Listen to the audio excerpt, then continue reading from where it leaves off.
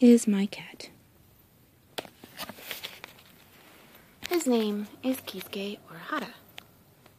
We named him after a character in Bleach, mostly because of his hair color, but also because of his attitude.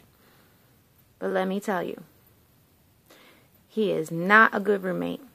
Not at all.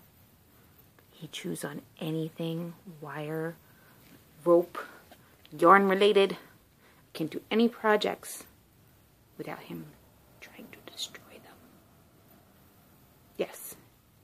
And if he goes in his room at night, because we have to put him in a room at night, because if we don't, we will have no telephone, we will have no TV, we'll have no cable, no internet, no anything that involves a wire by the next day. And I really can't put away the television at night. I mean, maybe a laptop, but the TV, I don't think so. So, anyway, he has his own room, and we put him in it at night. But now he's gotten into the habit of banging on the door. He thinks he's adorable, but he's just crazy.